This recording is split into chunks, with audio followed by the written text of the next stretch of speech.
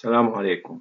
In the previous presentation, number 6 on the surgical knots, we've been through several aspects of the surgical knots, including its structure, how it's being built up, the building blocks of the surgical knot, various types, and the modifications required in certain situations.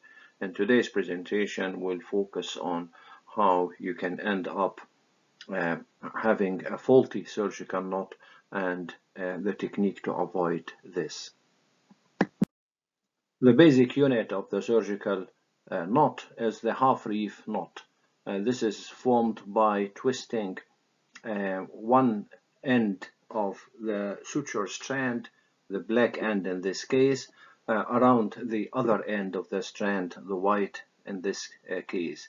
So by just looping the one end over the other, either clockwise, like in this case, or anti-clockwise, it doesn't really matter. But what you need to do is form a loop of one end of the suture strand around the other. And if once this is formed, this open loop would need to be secured by having another number of half-reef knots, at least another half-reef knot.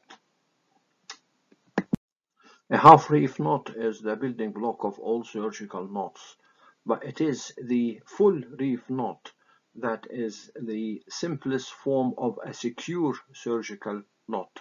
It's called a square knot, and it's a secure knot because what you've done with what we do with the reef knot is that you form two half-reef knots on top of each other, each forming a loop with one end of the strands. So you have a black loop and a white open loop, and these two open loops interlock in such a way as to get the colors, the white ends from together on one side of the black loop, and the black ends coming out from the other side of the white loop. And if you don't get the two white ends on the same side of the black loop or vice versa, then you get a faulty knot rather than a secure knot. It's secure because you have these two open loops interlocking, and if you apply tension on the two ends of the suture strand, the interlocking increases the security of the knot. And if you watch what is going to happen here, we're trying to form the first half reef knot by twisting the white strand on the black. Now, if you continue in the same direction without crossing the hand, then this is what you end up with, forming a black loop with white ends coming one above and one below and vice versa. So you discard this and you try and do it the square knot way, and you try this time to get the white loop coming above the white end coming above the black loop. So now you have the two white ends coming above the black loop and vice versa.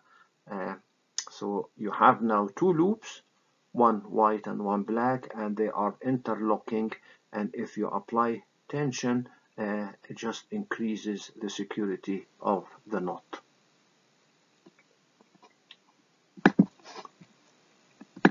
So basically it is the failure to reverse the direction while tying that produces the granny knot, the faulty knot. If you continue to tie in the same direction, as I'll demonstrate in a second, then you end up having the white ends coming on different sides of the black loop and vice versa. And this is not secure. This is not a secure knot. I hope this is going to demonstrate it better. I've twisted the white strand in the clockwise way. Now, if I continue to do the same, just do it in a clockwise again direction and pull the black end. So I've not reversed direction. This knot is going to be a granny knot because I've done it either the two half reefs in the same direction, either clockwise or anti-clockwise. And as you can see, one white strand is above and one is below the black loop, so that's not good. The way to get a square knot is to reverse the hand. So if you are going to work clockwise to form the first half reef, then you do an anti-clockwise to form the second half reef. So that's a clockwise one, and we got the first half reef knot. And now, rather than doing it in the same direction, we'll reverse it, and this time it's going to be a secure square knot. And you can tell now that the two white ends are coming below the black loop and vice versa. So you have two open loops, both of them can interlock. The black loop and the white loop can interlock and provide some security for the knot. Now, if extra security is required because you are using a monofilament synthetic material, you can have any number of twisting of the strands, the two ends of the strands, to form any number required of half reef knots. And in this case, we are going to twist the pink over the violet twice, so that the first half reef knot is formed of two throws rather than just one. And then we're going to reverse direction and get the two pink strands above the violet loop and vice versa. And now we can have a third half reef knot again by reversing the direction, and still we have the two violet ends coming below the pink loop, and you can have 4, 5 or any number required from to secure your knot. So in the square knot, the two ends of the suture wrap around each other, once to form the first half reef and another time to form the second half reef.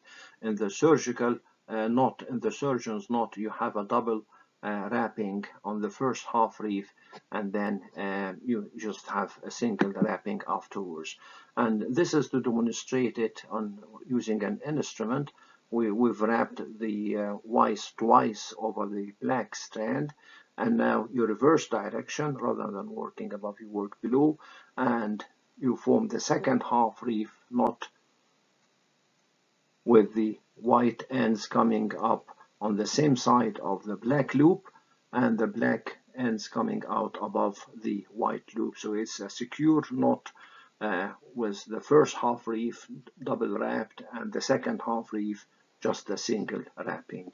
That's a surgeon's knot. By this we come to the end of this presentation. I try to stress the importance of reversing direction while forming the second half reef knot, so as to obtain a secure rather than a faulty knot. Assalamu alaikum.